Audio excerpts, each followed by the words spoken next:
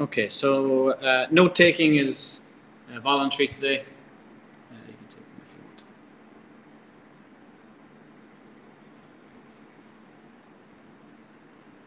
want. Okay, so remember, algebra can be used to turn problems into word problems into specifically maths problems by using converting words into algebra. So the first thing we look at is converting words into algebra. So some key terms that we need to know is that if we see the word sum, that means to add. If we see the word product, that means to multiply. If you see difference, that means to subtract. And lesser used, but quotient is division. Okay, so there's some key skills. So an example of that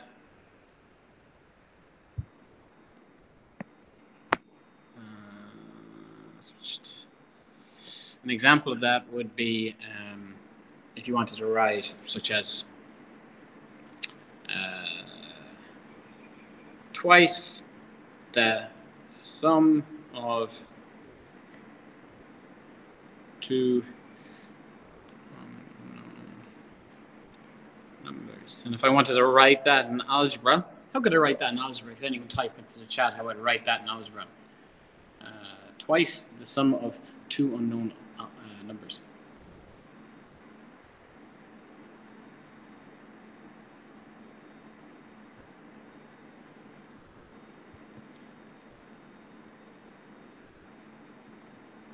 While people are typing that in the chat or thinking about it. Olivia, Lara, Aiken, I need you guys to send pictures of your homework, please, because you missed the homework show and tell. So can you send me pictures of your homework at some stage before 12 o'clock today? So you've got an hour to do that, the homework that is due today. Okay, so Ethan using question marks. We generally wouldn't see question marks in algebra. Osborne, getting a little bit, yes, Louis, that's okay. A little bit closer. Lauren has perhaps written it the way I would like to see it written. So the sum of two numbers, so you could use A or B and X and Y. Let's use A and B. So sum would mean A plus B. That would be the sum of two numbers, unknown numbers. Now, you could do twice that by saying multiplication like that. Twice A plus B. Or you could have written it the way Osborne has written it, just twice A and twice B added together. It means the same thing. Okay, so that's an example of turning words into algebra.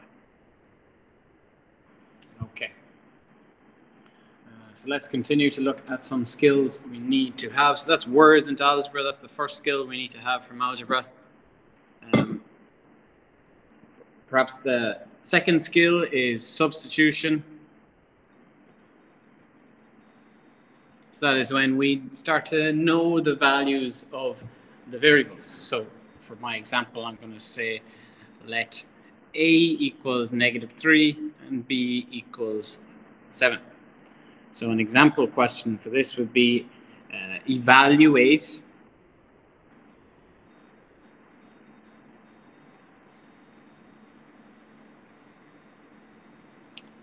let's do 2 times 3A minus B plus 2B, or 2A. So I want to evaluate this. I want to get my answer, numerical answer for this. I don't want letters anymore. So there's two ways to go about this. So if you think you can get the answer, once again, type it in the chat before I do. I'm going to evaluate this.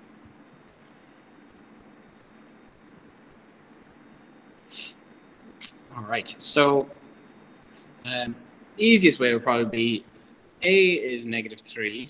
Yeah, you can simplify it, yeah, you can multiply it out. And B is 7. So the question is not to simplify. Now we know what A and B are, so we don't need to do the distributive rule. And no, that's okay. Yeah. you can simplify it down. I think you'll get 8a minus 2b, and that's a correct step. You can do that. But I'm just going to evaluate it as it is. Lauren thinks it's negative 38. Well, let's see. So a is negative 3. So let's replace. So that's going to be 3, and now a is negative 3. Minus, well, b is 7. I'll put it in brackets if I wish. And that's going to be plus 2 times, well, a is negative 3 still. All right. Only Lauren has an answer. No one else can get the answer to this. So I must do what's inside the bracket first. And must deal with these brackets inside the bracket first. So that's multiplication. That's 3 times, well, it's 3 times a. So 3a is negative 3. So 3 times negative 3 is negative 9. And that's going to be take away 7 in a second. I know what a is, so it can't be in the answer. Plus 2 times negative 3 is negative 6. Or plus minus 6 if you want. These two combined, negative 9 take away 7, that's negative 16. Negative 9 take away another 7. This one times 2, take away 6. So this would be an example of a blue level question, by the way. All right. So now I can apply the 2 multiplied. I could have multiplied it separately, but I'll do it all at once. Minus 32 minus another 6, and that gives an answer of minus 38. So, Lauren, you were right to start off with. Okay, so that's a difficult substitution question at blue level, but that is just replacing the letters at the start. Now, of course, what we were doing more recently is when we don't know the values of the letters, and we just must manipulate them. And that was the simplifying and the distributive rule and the factorizing, which we did last week. And that's what we're going to look at next. So that was substitution. So I'm going to do simplifying and expanding together. So expanding, remember, was using that distributive rule. So an example question of that, and this is what we did last week, so it should be fairly fresh in the mind, is if I have 3 times x plus y, and then have something like plus x times 2 plus y. Okay, so that'll be an example. I want to expand and then simplify. So the first thing I would do would be expand this. So expanding means multiplying using the distributive rule, which is multiplying everything outside the bracket by everything inside the bracket. 3 times x gives 3 x's. 3 times y then, so there's 2 multiplications here. 3 times this and this gives 3y. 3 times y is 3y. Now I multiply here. Fully simplified, Lauren, is that the final answer? 5x plus 3y. Maybe you're right. Maybe you're right. You can't add anything else together. Oh, Osborne thinks the same. Well, I think you're both right. X times 2 is 2x, and then x times y is xy. Well, a number of you have it. All right, that is it expanded. The brackets are gone. So it's expanded. And then I can use the distributive rule, or the simplifying rules of like terms. 3 x's can be added to 2 x's. They are the same term. They're like apples. 5 x's are 5 apples. 3y has no buddy, because xy is not a y, so it's just 3y. And xy has no buddy either, because it just is 1. And that is it simplified. So I can only put together, in simplifying, exactly the same terms. So it has to be 3 x's and 2 x's, that's 5 x's. Okay?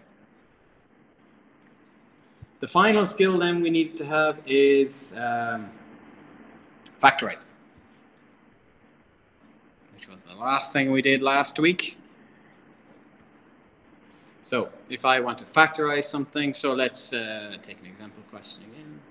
If I have 36xy plus 24x squared, and I want to factorize this. Once again, see, can we get a type in the chat there if you think you can do it. So 3 of you got the last question right. Let's see, can anyone get this one right?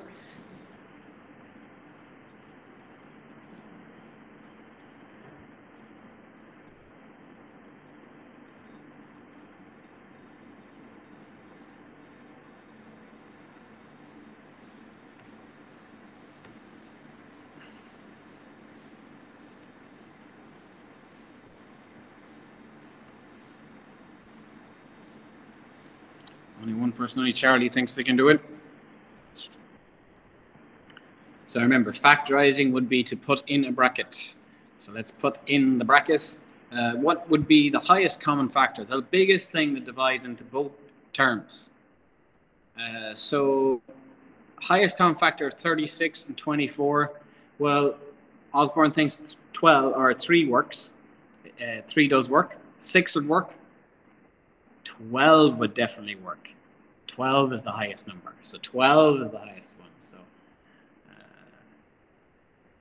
yeah, I think Yoop and Lauren and Charlie are on the right track here. Let's see. So 12 is the highest number. Any letters in common between both? Yeah, X is here, X is here. So that's X. Now, what's left behind? There's a Y here and there's another X here, but I can't use both of them. Okay, so what's left behind? 12 divides into the 36 3 times. And I haven't used the Y, so the Y is here. 12 divides into 24 2 times, and there's still an X left behind. I can test my answer. Did it work out? 12 times 3 gives 36, and X times Y gives XY. 12 times 2 gives 24, and X times X gives X squared. Okay, and that's the review of what we did the last week or so before winter break and last week in algebra. So that's everything we've done in algebra so far.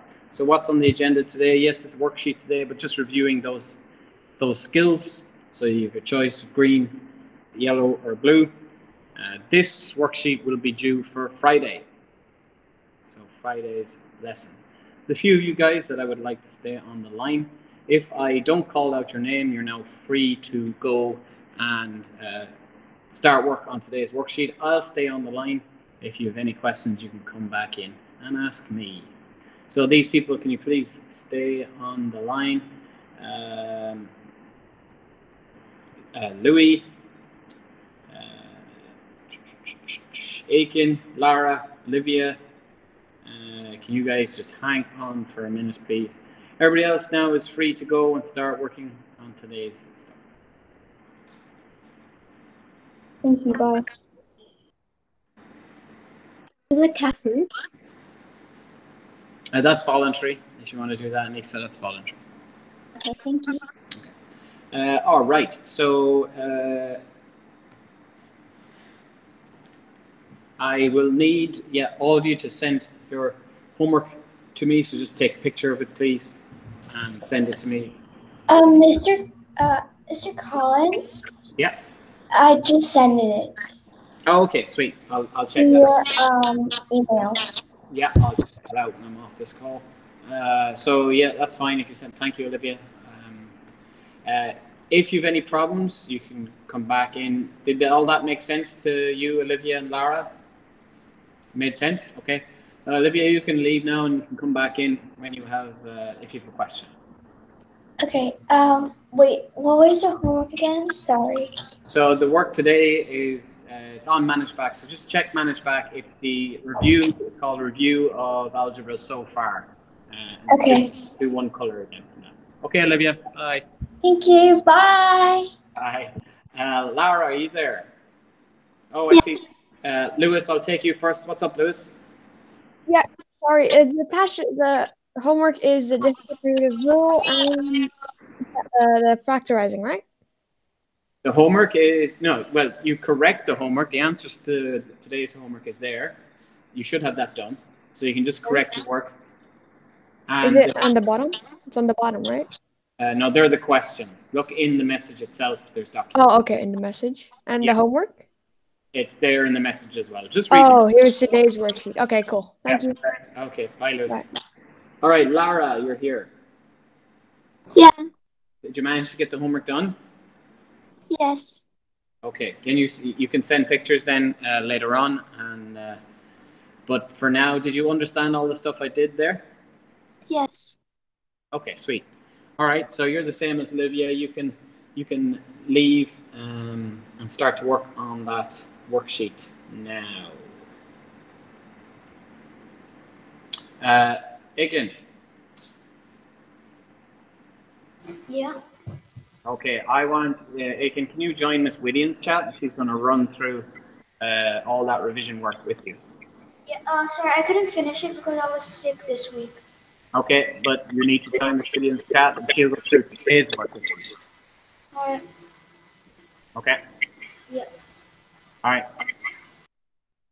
Louis, Yeah. how are you with all that stuff I did today? Okay, but do you have only to do the factorizing or what do you have? What you have to do the both and in manage back or? But the factorizing and the expanding are the answers. I put the answers up to those. So it's the same. You just need to scroll down to the bottom of the new document. If you go into the manage back, I'll show you. I'll just show you on my screen. If you go into the manage back document, you're going to see this for today. In the actual the meeting. And the answers are these two documents. That's the homework, okay? And then here's today's worksheet. That's what you're going to be starting new work on today. Okay. Okay.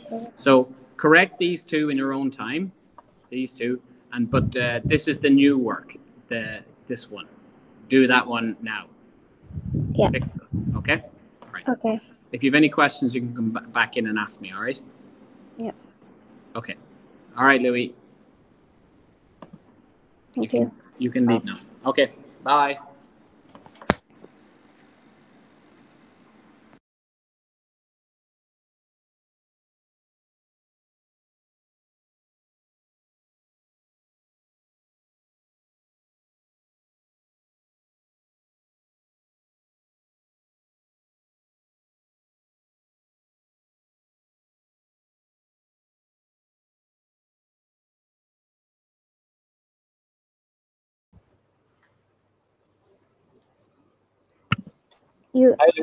You had sum, product, and difference. What was the last one? Oh, some product difference quotient. You read that. I'll put up the video later on so you can watch it again. Quotient means division. It's not very often used. It's only used a little bit. Okay, thank you. Okay.